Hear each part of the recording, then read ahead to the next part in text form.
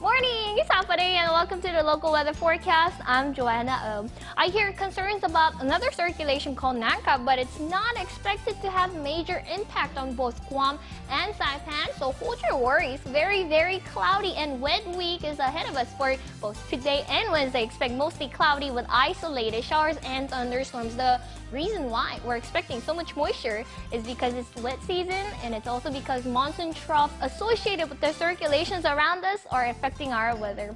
Winds too will be affected by the monsoon trough. We're expecting usual wind speed of 10 to 15 miles per hour, but they will come from southwest, not from northeast or east. Meanwhile, on Saipan, you may see light northwest winds on Wednesday. Temperatures will recover by Wednesday, but for today, expect 76 to 86 on Guam and Saipan. Back to you, Ginger.